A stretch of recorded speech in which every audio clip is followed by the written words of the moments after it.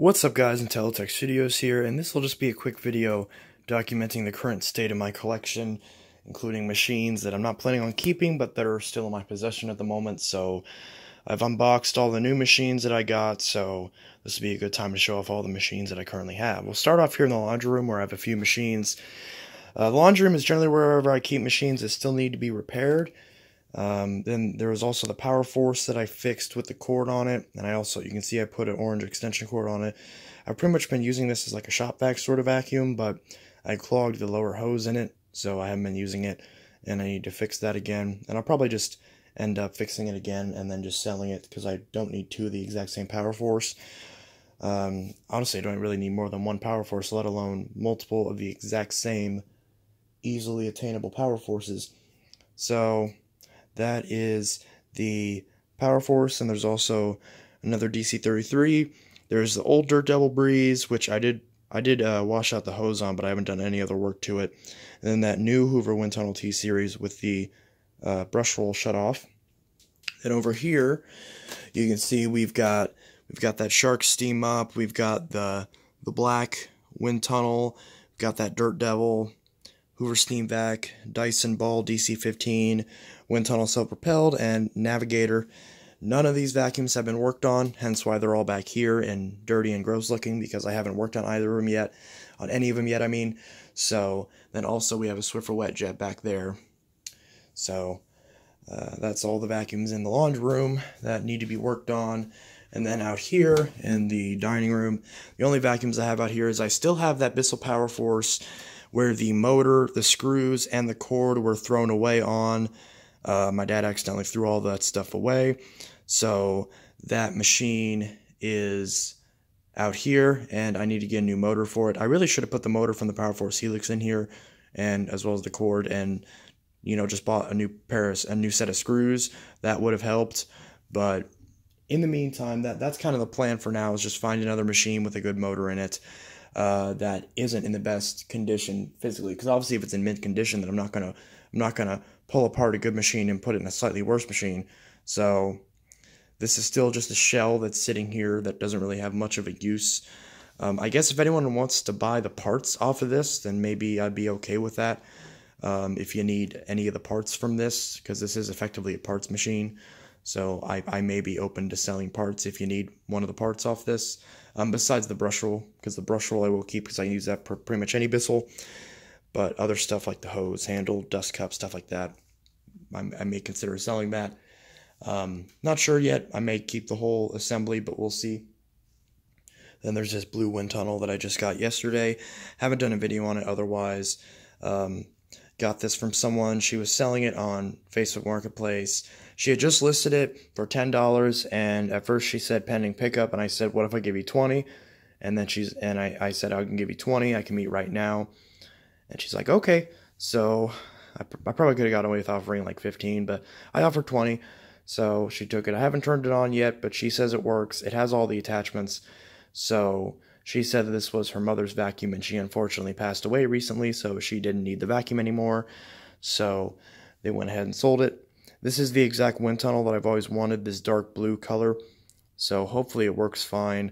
I haven't cleaned it up. I haven't tested it yet, but it is currently in my possession. So I currently have two of these wind tunnels. I have that black one with the digital bag change indicator. That's an older model. And then I have this one with just the standard bag change indicator. And still the same embedded dirt finder and all the attachments. And the little latch actually latches in properly, whereas on the other one it's loose and it's pretty dusty. But it has all the attachments, both the wands and the 3 tools. And it has like a good quality bag in it. It looks like they took relatively good care of it. Minus that it does have some cobwebs and stuff in it from it presumably sitting out for a while. But it looks to be in good shape. I have no doubt that it'll probably work just fine. But yeah. So now we're going to go over, oh yeah, and then the Swiffer Sweeper Vac that I bought that I absolutely hate, and still haven't done a review on it because I honestly keep forgetting I even own it. I wish I could have returned it. I can't. I'm angry that I can't return it. I hate this thing. So that's that.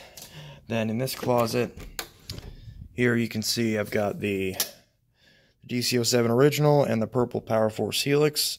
The purple Power Force Helix is the only Power Force Helix I have left. I had the 1700 model, and I had another blue 2191 model. I sold both of those because I didn't need them, and I like the purple more. So I may eventually sell this since I honestly don't need it, but we'll see.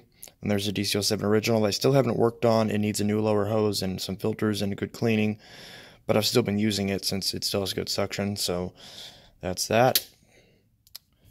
I've been using it over the low reach because I don't want to use the low reach as much. And then in this closet, you can see there's no light in this closet, but you can see I have the Bissell Big Green Commercial and the Power Force Helix Turbo. So both those are in this closet. And finally, we've got my main room. You can see I've been working on the Navigator Liftaway and the Hoover Elite Rewind Plus. Over here we have the DC-33, got the Phantom Twister, DC-18, two different Power Forces. We've got the 3522-R, that one's going to Cameron, the 1398 that I just repaired, the Power Force Compact that now has a bad motor, the T-Series, the Dirt Devil Breeze I just unboxed, the Elite Rewind that I have, the Elite Rewind that I just unboxed, the Swivel Glide, Power Track Revolution, Dirt Devil Total Pet that I'm not selling because it's under recall, the 10 amp Phantom Fury, Power Force 1739, newest model, Shark 0M. This one's that DC-18 that I got from the seller that smells really bad, so I still haven't worked on it yet. But as long as I don't take off the cyclone assembly, then there's no like lingering smells. So at some point I'll pull that apart and look at it. And just pulling these machines out so I can get a good look in here. Oops. Again, there's the 0M. Clearly running out of space here. So back here, let's see, can I turn this light on? If I can reach this. Okay, give me one sec. There we go. So all the way back here we have the Power Glide. In front of it we have the Kenmore Destiny Plus.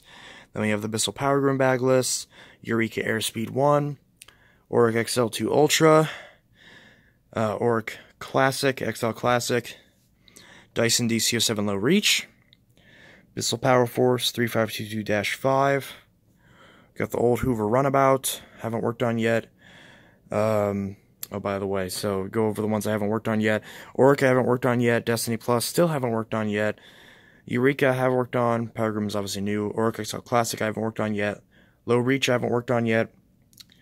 Power Force I have worked on. Runabout I haven't worked on yet. Hasn't really needed it though. This is a DC-18 that I got. It was still missing the stair tool until now because it just arrived. So I finally got that. So now this DC-18 is complete. After we just snap that in there. There we go. Now it's complete.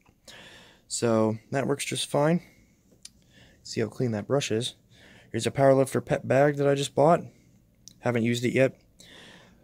12 amp Phantom Fury, Bissell Power Glide Platinum. So these are my two favorite machines, so I have them up on this little shelf right here since these are my favorite ones. So whenever someone asks me, hey, what's the favorite vacuum out of your collection? It's a tie between these two. So, and then here's one of my stick vacs. The only stick vac I still have left because I sold the other ones because they were kind of superfluous. This is the Bissell, what is this, 3-in-1, something like that. Don't really use it all that much. I have a Dyson V7 on the way, but it was supposed to arrive like 3 weeks ago, and it still hasn't arrived yet. It was supposed to arrive 2 days ago. The seller, and I tried to ask eBay to step in since it still hasn't arrived yet, and the seller got really pissed at me, so I retracted that. Let's see if that was a good idea or not. If that V7 actually arrives, then yeah. If it doesn't arrive, then, well, I'm going to be pissed, because that's $200. So, this is the, I probably should curse less. So this is that Bissell, and that's everything that's in here. And again, there's the other machines. So again, if also the swivel glides, because people keep asking about the swivel glide, I haven't worked on that yet. Just as like a thing, please quit asking me, because I have so many people ask me, have you worked on this vacuum yet? Have you worked on this vacuum yet? No, I have not. If you have to ask that question, the answer is no, I have not. Because if you because I do videos on every single vacuum that I fix. So if you haven't seen a video on it yet, then that means I haven't fixed it yet. So quit asking me the same question over and over again. Thank you.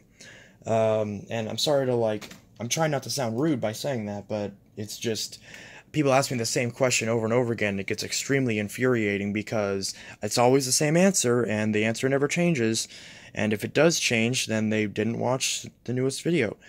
So, yeah. But, and again, and another thing is, and the reason for that, I should probably explain the reason for that, is because I sell a lot of these machines.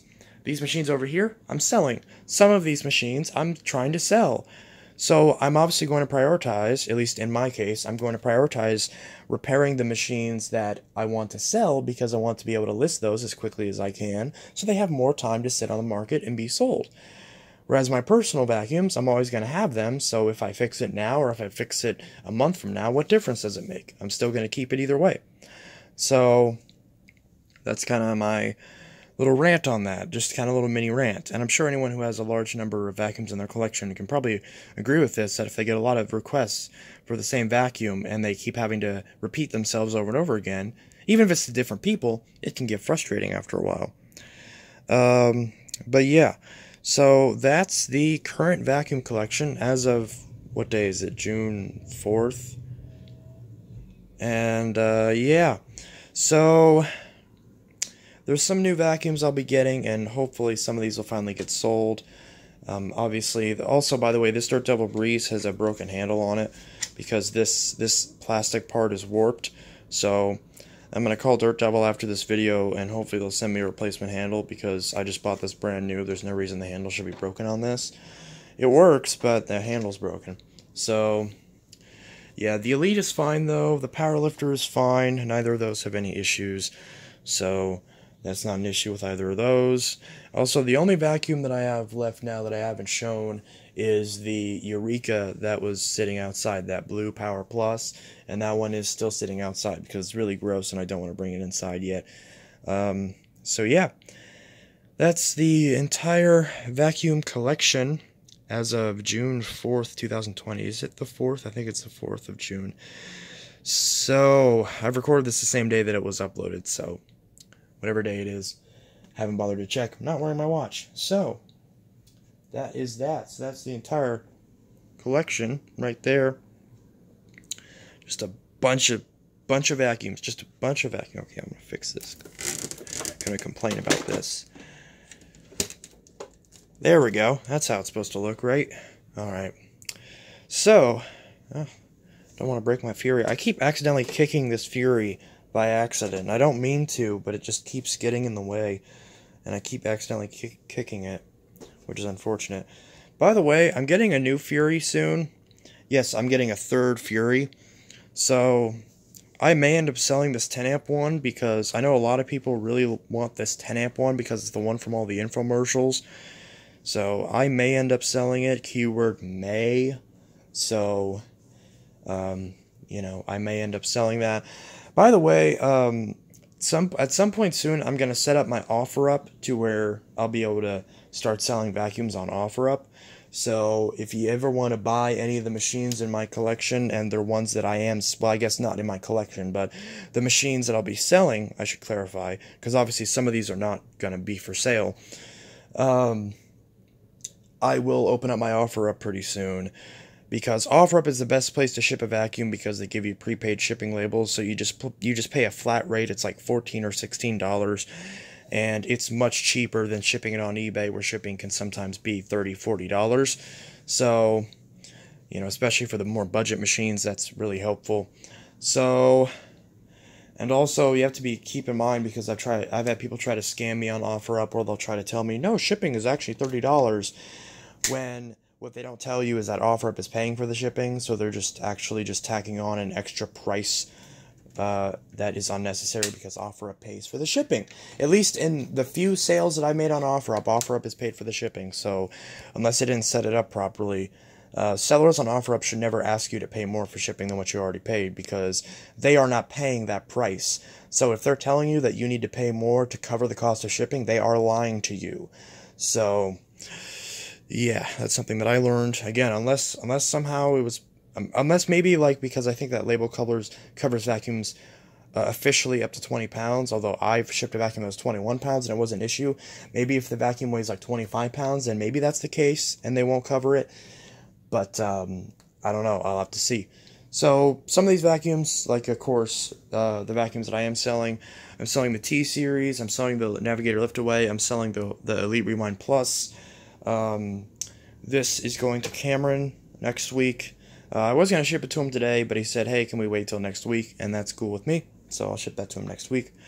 If anyone wants this compact that just went dead for some reason, or if a collector wants this Dirt Double Total Pet, I may sell it to him, since, you know, they understand the risk of buying it since it is recalled. So,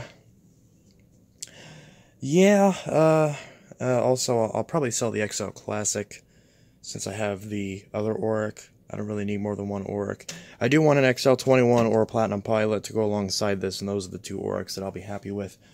So, yeah, that's the collection right now. Just a super quick collection video, even though it's 15 minutes long. Super quick collection video, and I know this room's a mess. I've just got too much crap, too many vacuums. I've got too many vacuums, and I gotta get rid of some of these. I gotta fix some of these and get rid of them. So, yeah, anyways, this is Intelitech Studios signing out. I'll see you guys in the next video, and I hope you all have a good one.